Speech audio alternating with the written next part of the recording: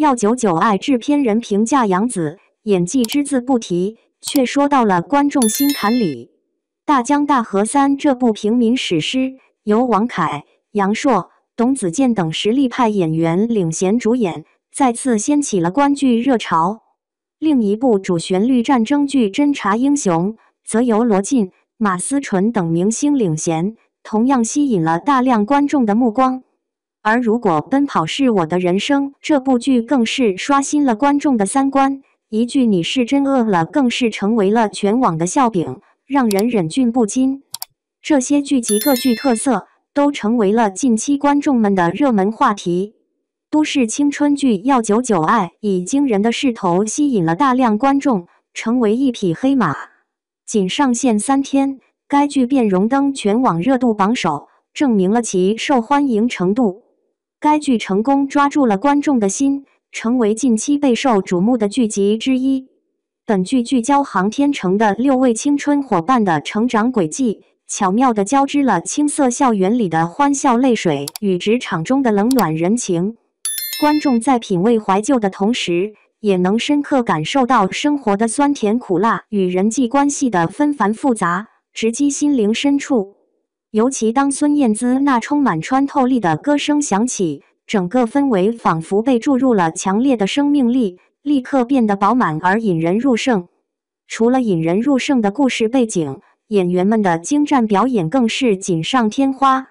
范丞丞、朱颜曼姿、王钱月等新生代演员精湛诠释各具特色的角色形象，每个角色在各自人生的艰难旅程中勇敢坚毅，展示出独特的生命力。本剧中，赵淑珍、车保罗、韩之通等资深演员的精湛演技为剧集增色不少。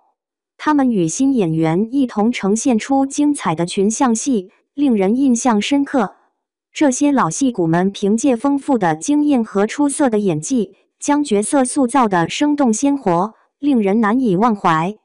新老演员之间的默契配合，更是为观众带来了一场视觉盛宴。整部剧集的精彩程度，得益于这些演员们的精湛表演和默契合作。杨紫这位90后的耀眼花旦，无疑是全剧最为引人注目的焦点。她的出色表现，无疑给整部剧集注入了新的活力与魅力。在众多角色中，杨紫凭借她的精湛演技和独特魅力，成功地吸引了观众的目光，成为了整部剧的灵魂人物。她的每一个细微的表情和动作，都成为了观众热议的焦点，让人不禁为她的表演所折服。无论是她的颜值还是演技，都堪称一流，成为了全剧最为亮眼的存在。她诠释的黄迎子一角，青春洋溢，18岁的她古灵精怪，身着校服，马尾辫俏皮可爱，完美展现了那个时代的青春风采。每当她笑容绽放，就如同一颗璀璨的开心果，令人心情愉悦。成年后的黄迎子，化身为风采照人的女记者，妆容精致，气质成熟，令人心动不已。屏幕之外也能感受到她的魅力。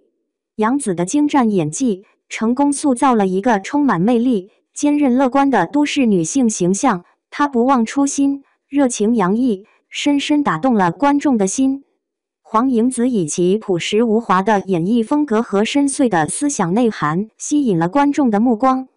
她的演技自然流畅，不刻意炫耀，却能将角色的内心世界展现得淋漓尽致。观众在她的表演中感受到了真实与共鸣，愿意随着角色的成长与变化一路追随，共同探索故事的奥秘。评价反映出，杨紫在剧中的出色表现深深打动了众多观众，她以卓越的演技几乎独自提升了整部剧的品质，成为剧中的一大亮点。不久前，本剧制片人发表了一篇感谢杨紫的文章，虽然没有直接提到她的演技，但每一句话都深深打动了观众的心。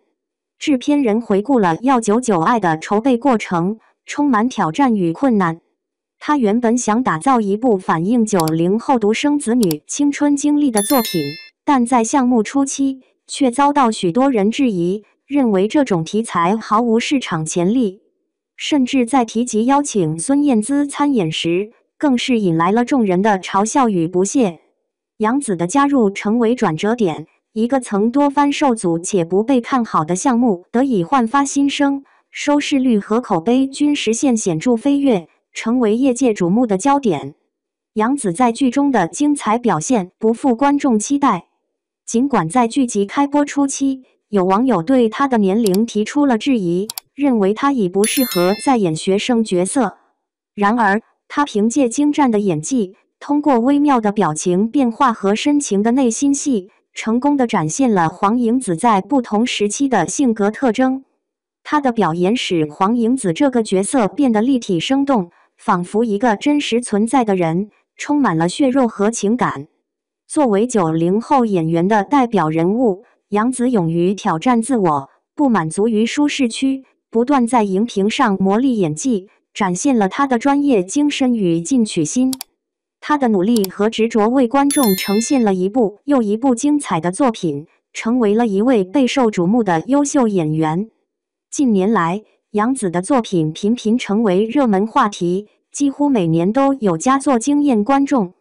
在众多内娱明星中，她所取得的这一成就实属罕见，堪称屈指可数。在多部热门剧中，她展现了多样的角色魅力。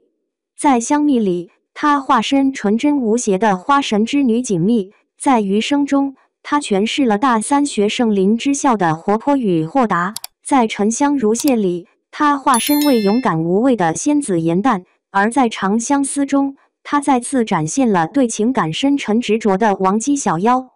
每一个角色，她都赋予了独特的灵魂和魅力，让观众为之倾倒。杨紫以真挚之心演绎每一部作品，为观众带来层出不穷的惊喜，赢得大众的一致认可，可谓实至名归。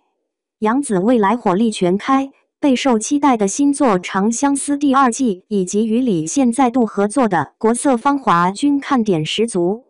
这2部作品无疑将成为焦点，让我们一同期待他们的精彩呈现。